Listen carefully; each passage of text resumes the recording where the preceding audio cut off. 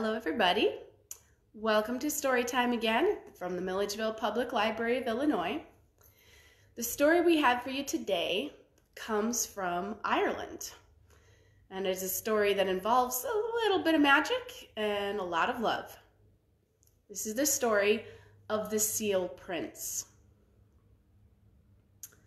Once long ago, there was a king, or a lord and a lady, not a king and queen.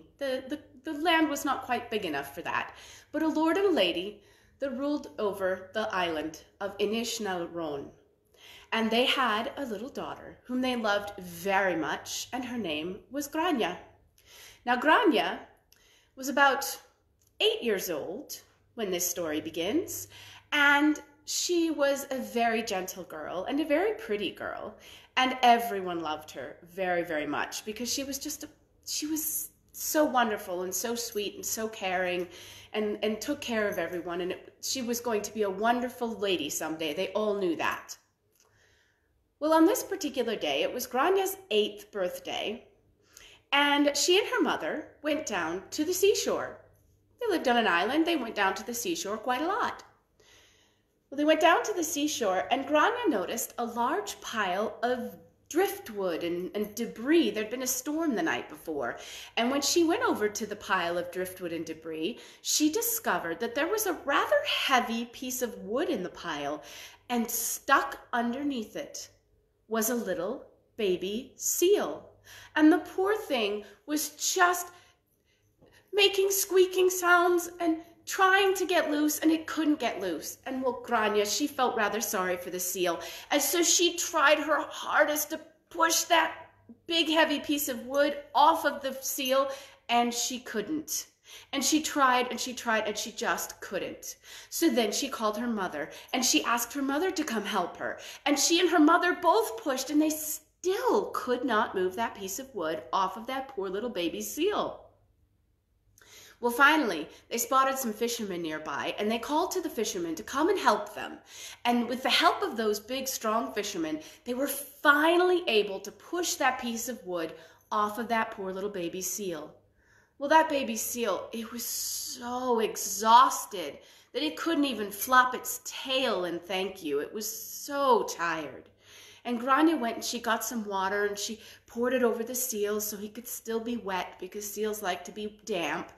And she just put her arm around the seal, and she just hugged the seal so that it would know that there was somebody here. And there was a cut in the seal's side, and she really wanted to help and heal it, but she wasn't magical, so she didn't know how to heal it. So she just stroked the seal's head and gave him hugs. And a few minutes later, suddenly the sea began to boil and roll, and 2 great big seals came flopping out of the ocean, and between them they put that little seal, and they kind of picked him up between them, and they helped him get into the water, and they all swam away. Well, the next year on Grania's birthday, she went back to the beach with her mother, and that little baby seal, do you know, it was waiting for her. Now, of course, it wasn't a baby anymore. It was much bigger. But he was waiting for her, and so Grania played with the seal a bit and gave him some hugs, and she knew it was her seal. She knew just from looking in his eyes. Well, every year on her birthday, from then on, she would go down to the beach in the morning, and the seal would be waiting for her. And they would play, and she would talk to the seal, and she came to rather love that seal a bit. Well, on her 18th birthday, Grania looked at her parents and realized that they were starting to get rather old, and that she was going to have to get married soon, for she was going to be the lady of Inishnalron very soon, and that she would need to have a husband to help her to rule the people, and so that she could have someone, a child, who after her would become the lord or lady of Inishnalron. Well, that morning, when she went down to the beach, the seal was not waiting for her. But there was a young man who had a gray cloak wrapped around him. And he had a golden torque about his neck. It was a very fancy kind of necklace around his neck with stones set in it. So it was quite clear that he was some sort of prince. And so Grania looked at him, and he was quite handsome, And so she went over towards him and she said, "Hello. I'm the Lady Grania. I'm the daughter of the Lord and Lady of Inishnaron. Who are you? Can I help you?" And he said, "Do you not know me, lady?" And she stepped a little bit closer and she looked at him. And suddenly she recognized him. His eyes were the eyes of her friend the seal. Well, now Grania got a little scared and a little worried, because she had heard stories her entire life about the seal people, the seal men and seal women who would take a mortal with them into the sea, and that mortal was never seen again.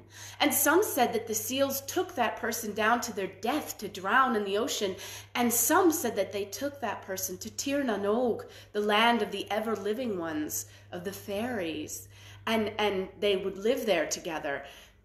And so she was rather frightened, because if this was a man, but it was her seal, then this was one of the seal people. And she said, What is your name, good sir? And what do you want here?" And he said, "Well, you may call me Deodatus. That is the name that my mother uses. For in the land, the language of a land far from here, it means gift of God. And I am here to take you with me to the sea, so that you can see all of the wonders that your mortal eyes would never have believed possible." And he reached out with his cloak and he went to wrap it around her shoulders. And Grania knew that was how the seal people took the mortals. They would wrap the cloak around their shoulders, and then the mortal would lose all will to stay on the land. And so she turned and she ran and she hid behind a rowan tree, because she knew that the rowan tree, that was protection against any magic, either good or ill. And she hid behind the tree and she said, "I am sorry, Deodatus. I would love to go with you, but I cannot. You see, I am the only child of my mother and father. And, well, to leave them, it would break their hearts. And besides, someday I will be lady of this island of Inishnaron, and the people here, they need me. They need me to be their lady and to help them and to take care of them and to make sure that they have everything that they need. I cannot just leave them. As much as I would like to go with you, I cannot leave here. I am sorry." Well, Deodatus, he said he understood. And Grania ran back up to her father's castle. And every year after that, from her 18th birthday, on her 19th birthday, on her 20th birthday, she would go down to the seashore. And Deodatus would be waiting for her. And she would hide behind the rowan tree and stay by the rowan tree, but they would talk. And every year on her birthday, the Prince of Iona came. The Prince of Sky came. Many different princes of many different countries came. And many people came because Grania was so beautiful and she was so gentle and she was so kind, and they had all heard about her. But every year on her birthday, she refused to marry them. She turned them down because her heart was already given to Deodatus. Well, after 6 years of this, on her 25th birthday, her father told her that this was not acceptable. He said, "Grania, I love you, my dear, but I am getting old. I would like to see my grandchildren. You must marry. Do not go to the beach today. This is silly. You must marry. I am going to choose a husband for you, whether you like it or not." Well, when Grania was finally able to get out of the castle, she ran down to the beach and she threw herself into Deodatus's arms and she said, "Deodatus, take me with you. Take me to the sea. My father is going to marry me to whomever he pleases. I will have no say in it. Take me with you."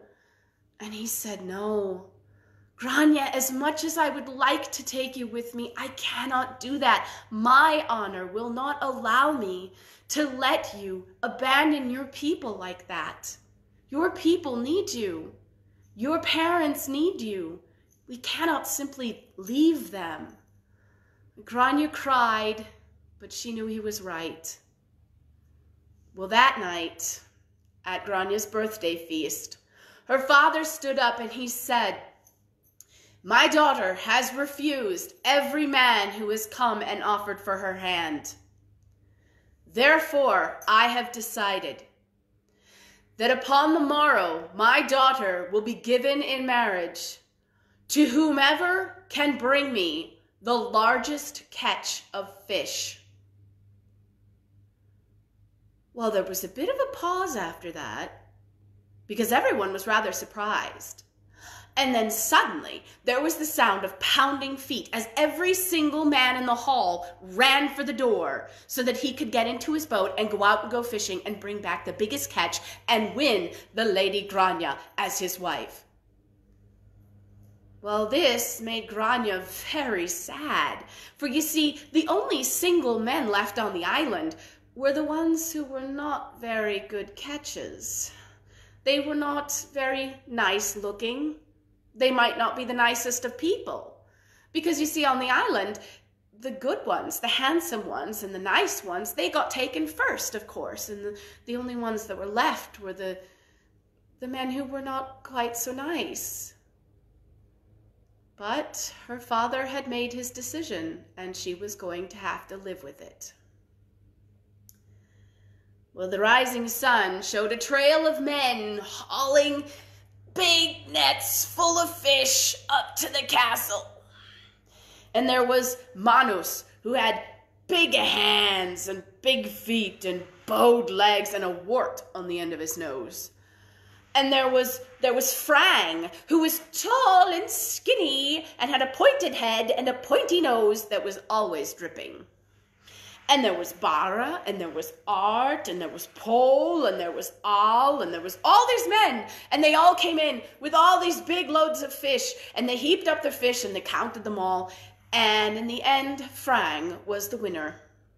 And as Grania stood up from her chair, not very happy about it, but ready to go and give her hand to Frang, suddenly, another man came into the room, and he was wrapped in a gray cloak.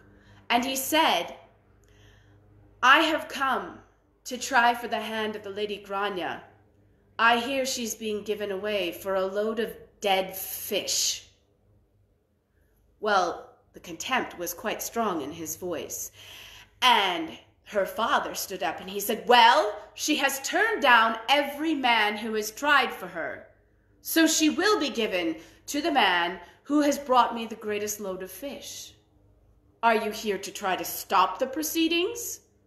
And the man said, "Oh, no, no.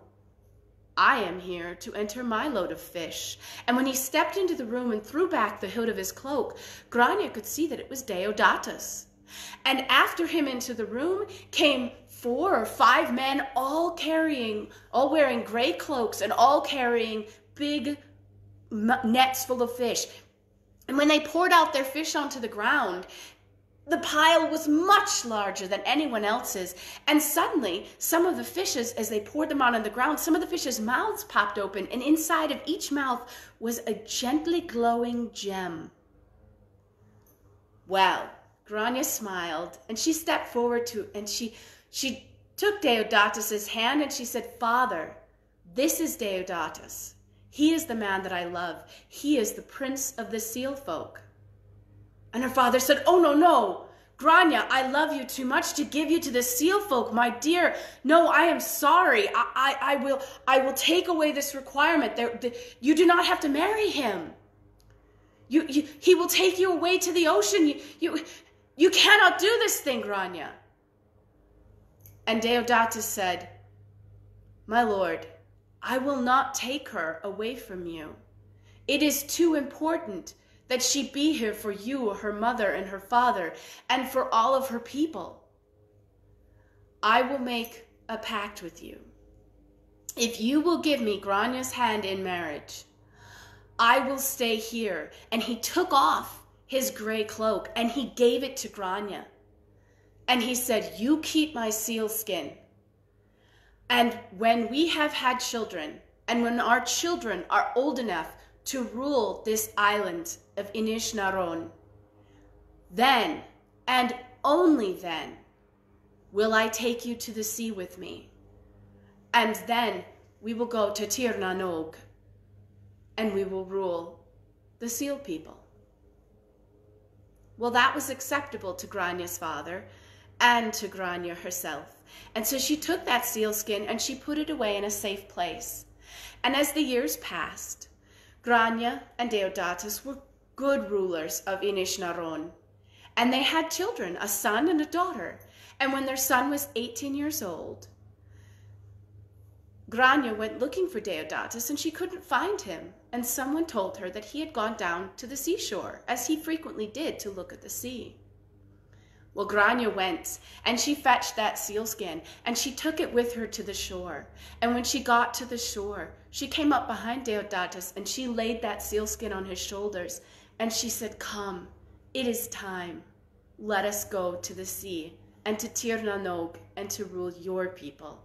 For we have been ruling my people and our son is old enough to do it now.